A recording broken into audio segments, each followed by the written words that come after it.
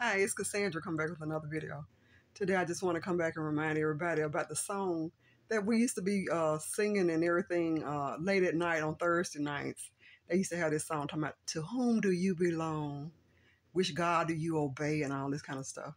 And talking about one was false and one was true. Remember all of that? And it used to be late at night when we were singing that stuff and everything.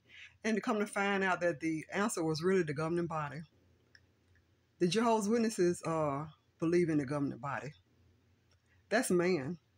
That's why so many, when the Jehovah's Witnesses a lot of times get out of the cult and everything, they first really turn to atheism, and how you say it, because they become atheists because they really already, they were shaky in believing in anything that was very spiritual and very powerful.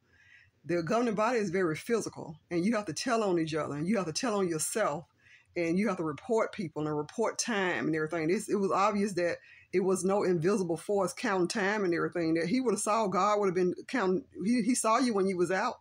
He know about time, and time, them little 2 minutes or whatever to him. They said 1,000 years to God is like a day or something. So them little hours or whatever that you was putting out in field service, that really ain't really nothing to him. I mean, it ain't even a second to him. So he wasn't really counting no time, and then no way, and he was the one that created people with beards and stuff. So he never did have anything to do with no beards and everything. They just been making this stuff up as they went and as they go.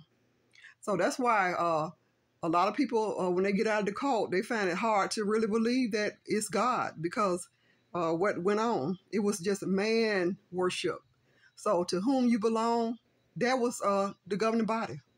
And the governing body is proven to be a very weak governing body. They very weak in governing their society. They're the Jehovah's Witnesses. And I'm just really happy to welcome so many out, because a lot of people are really coming out of it because they seeing that it's just man-made, It's just like going out there worshiping a tree, and then the tree get cut down, and then what you got left, So I'm just happy to not say that I worship and belong to the governing body. Anyway, I hope everyone's having a great day. Thank you for watching.